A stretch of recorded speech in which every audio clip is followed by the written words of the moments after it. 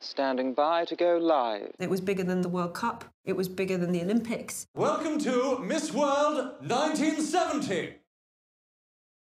It was just huge. The glamour, the glitz, the fantasy of it all. In the 70s, women weren't allowed to dream beyond making a cupcake.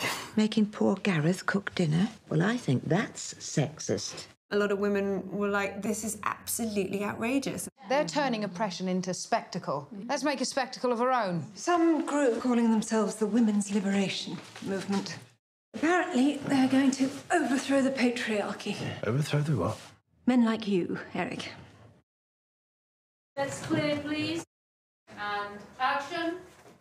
The thing about this script, which is so exciting, is that there's 3 different worlds in this story, which sew into each other. It's told from the point of view of the women's libbers. It's told from the point of view of Bob Hope, who was the host of that year's Miss World, and the point of view of the Miss World contestants. For a lot of women, it was a platform and an opportunity. You know, Jennifer was the first woman of colour to win Miss World. It's quite surprising to watch now, and you kind of do feel like, wow, this is really of another time. Just a statutory padding check, dear. All of us are standing there in our little swimming quasies, and the press literally come running at us. The cameras clicking, saying, give us a smile, give us a wink, love. Alphabetical order, come on, Yugoslavia. What are you doing up here? That's A. Misbehaviour is a drama, but it's also very funny. It's joyful, and it's a celebration, really, of women, of whatever ideas they had. I mean, I read it and I was like, punching the air. There's such humour and wit. Every scene with Keeley Hawes has been just joyous. Rhys is extraordinary. He's just a force of nature. I mean, he is so funny. It's been an absolute joy. I am Miss World, I am free, I am she, Miss World. There's a Miss World in us all. Cut. Cutting there. Together, we will be a revolution.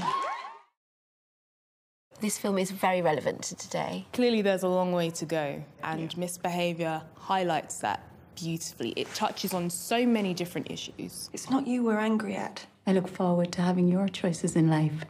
Tonight may be the start of something, Bob. A female writer, female director, all female producers, and the female gaze is just so strong in this film. Whether you were the contestant wanting to win and wanting to change your life, or whether it was the women protesting and saying something needs to change. Whoever you agree with or whoever you sympathise with, I think it will make you question maybe what you think. We have to keep making sure that we pose those questions, make choices for ourselves. When people watch this film, I want them to go away feeling really inspired. A society which embraces women and their talents is a good society for everybody.